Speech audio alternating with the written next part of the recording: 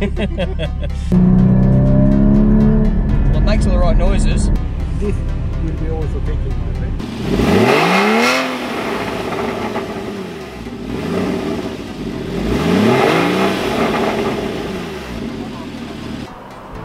Hi, I'm Ken. Welcome to Marc and Cars. This is my Porsche GT4.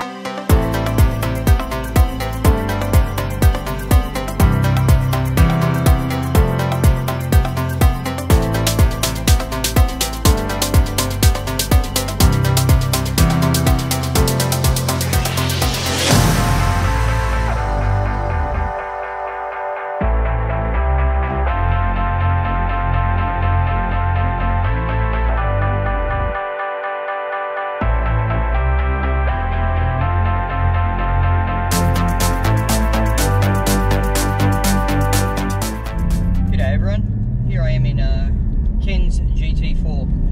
You might remember Ken from an earlier video we filmed in his 997 Turbo. I'll put a link to that video below if you want to have a look at it. And Ken's been gracious enough to give me a bit of a run through his car. We've had a bit of a look around it, been for a bit of a drive around, so thought now might be a good chance to get an idea on what the car's like to live with. Thanks for being with us today, Ken. Yeah, no problem, thank you. So tell us, GT4, I know all the basics and the specifications, which I will show you now. The 981 series GT4 comes with a 3.8 litre 6-cylinder motor that comes with the 911 Carrera S of the same era. Puts out about 283 kilowatts and 420 newton meters, and weighing under 1340 kilos means it does a 0 to 100 time in about 4.2 seconds, topping out at about 295 k's an hour. The car enjoys a lot of modifications compared to a standard Cayman, such as a 30mm ride height and all the front suspension and brakes from the GT3 of the same era, as well as the benefits of the limited slip differential and Porsche torque vectoring and active suspension management from the same GT3. This all adds up to a very lively and engaging drive. Ken, why the GT4? Why did you buy this car? Because one of the point is manual emission. Yep, sure. And GT3, they recently had the manual emission. Yes. But as you know, it's very expensive. Yes, it is. Yeah. And it's very powerful and quick. Yeah, probably my technique and skill. Yes. Yeah. Cannot cope with the performance of GT3. Sure, so you thought this might be a good stepping stone to learn to drive better to get into the GT3, maybe at some point in the future. That's right. Oh, that's yeah, right. good decision. And and actually it's very bargain for this car. Sure. Yeah. For instance, the suspension came from GT3. Yes. Yeah. And the engine came from Carrera S. Yes. So, yeah. I do believe that this car model in particular is really good value for money for the technology that the car comes with when you compare it to the other GT products that Porsche makes. So the car, like you've pointed out, comes with only in a manual transmission. Yes. And it is relatively stripped out. It's got the solid one-piece carbon bucket seats. Yeah. Which I can tell you from experience are somewhat of a challenge to get into and out of. Yeah, me too. One of the features I've noticed whilst we've been driving around with when the sport button's pressed, it does an automatic throttle blip on the downshifts. Yes, that's good for my plus of day. Sure. Yeah, sure. The driver. Yeah. Yeah, because I'm still running, feet on the toe. Yeah. Yeah. These guys, doing it much better than me. Yeah, sure. So it makes you look pretty good, do you think? Correct. Yeah. Okay. I'm running from the car. How have you found the using it? Do you use it as a daily at all? Do you ever use it just as like a regular daily drive car? For this car? Yes. No, just for weekend. Oh, okay. Yeah, yes. especially for track day and some club event. Yeah. Okay. Sure. Yeah. You may have noticed we've swapped seats. So I'm going to take the car for a drive, but Ken lives with the car every day, so there's a lot of features here that me as a first time person getting in, I'll just talk about that you may be interested in hearing.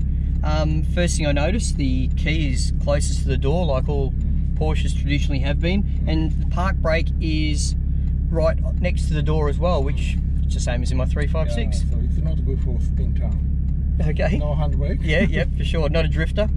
The steering wheel is quite a small size, very similar to the GT3 size steering wheel, but without, it's not busy. It's 36 centimeter. Okay. It's lower than the, smaller than the other Cayman. Yeah, sure. It's covered in Alcantara.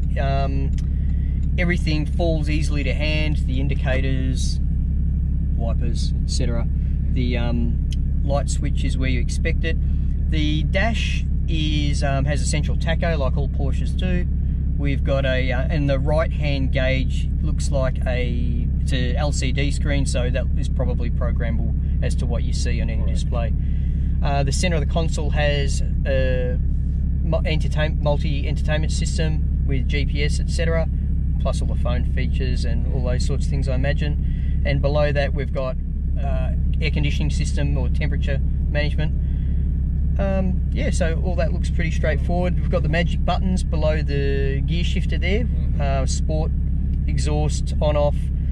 There's a suspension button here. Is that a lift, is it, or is it just to change that firmness? Make it much stiffer. Sure, yeah, for track use. I understand. Yeah, but still it's variable. Yeah, okay. Yeah.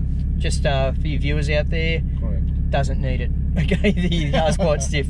And then we've got the ESC off and the ESC and traction control off buttons. It's a 6-speed manual gearbox. The reverse is over to the left and up. The seat is very supportive, and I'm not a very big person, and whilst Ken's quite a bit taller than me, I don't think he's physically that much bigger than me around the chest and waist. I would suggest that you wouldn't want to be much heavier than about 80 kilos to fit in this seat, because I think it'd get quite uncomfortable. As for vision out the back, that extra wing that sits above the standard wing that's attached to the body, that pretty much obscures, I reckon, 30% of your rear vision. So it's all you see out the back of your car, which isn't a problem on the track, maybe mildly problematic while you're out driving the car on the street. Yeah, so that's pretty much the interior in a nutshell.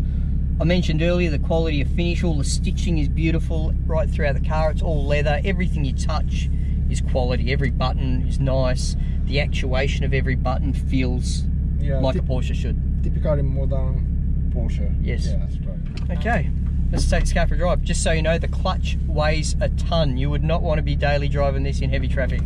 Yeah, we need the exercise. Wait, there we go. Oh, park brake.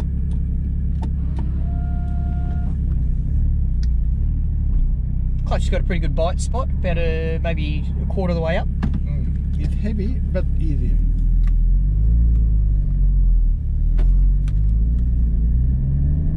This is my first time in a GT4, so forgive me if my gear shifts are not on point.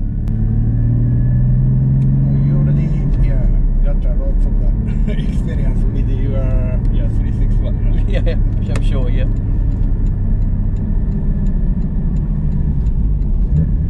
Oh, yep, there's a heel and toe that I didn't have to do. Interestingly, the pedals hang from the top instead of hinge from the bottom, which a lot of the earlier Porsches do. And I actually think that when the pedals hinge from the bottom, they're easier to heel and toe anyway.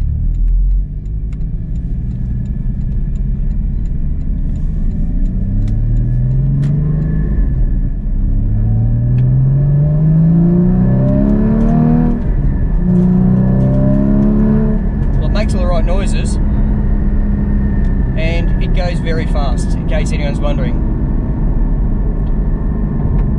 I imagine it would be absolutely screaming at 7,500 RPM, Ken. Correct.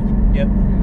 The sweet spot is from 6,000 to 7,000. Sure. Yep. Okay.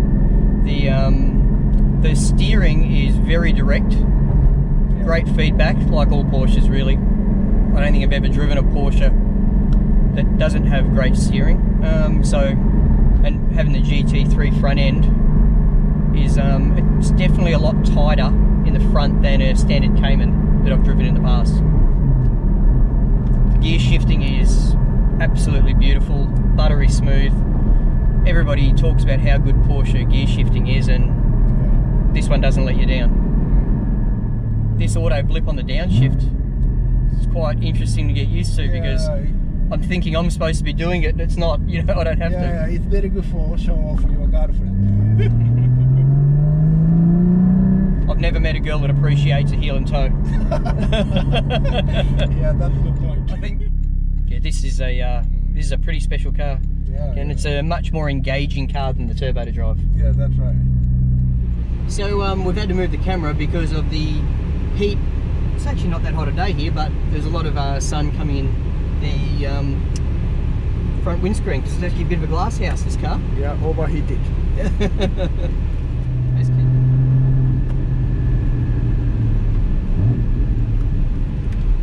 The brakes are very powerful in the car. Yeah, it's larger than the standard Cayman. Yeah, it's probably got the GT3 brakes on it if it's got all the GT3 front suspension. Yeah, but most of the GT3 owner adapt to carbon ceramic. Ah, okay. Yeah, this doesn't have a carbon ceramic. Yeah, sure.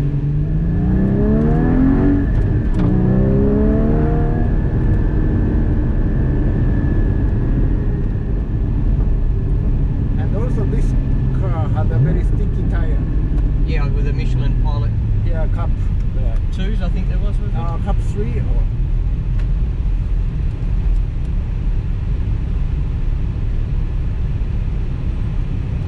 Okay, Ken, thank you very much for letting me have a drive of your car. I really appreciate it. Yeah. For anyone that's interested in Ken's turbo, and it's in the link below in the video that we did last time with him, and it's actually quite entertaining because it was Ken's first time to drive an air-cooled car, and he thoroughly enjoyed it, judging from his reactions. If you haven't already, please think about subscribing to the channel. I really appreciate it. All comments get read and answered, so yeah, if you've got anything to say about the experience or the video, please give me the feedback. I'm always interested. Thanks for watching Marc and Cars. Thank you for watching.